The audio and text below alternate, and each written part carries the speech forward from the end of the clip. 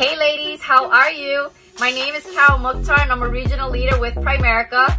And prior to this, I was working at a law firm, I was working at New York Sports Club, and I was working as a home health aide. When this opportunity was presented to me, I was 24 years old and I had just had my second son. So my mentality was that I had to grind as hard as I could so that my kids wouldn't need for anything. And with this Primerica opportunity, it has shown me how to be able to free up more time for my kids and still make money versus at a job where I would have to sacrifice more time and make less money.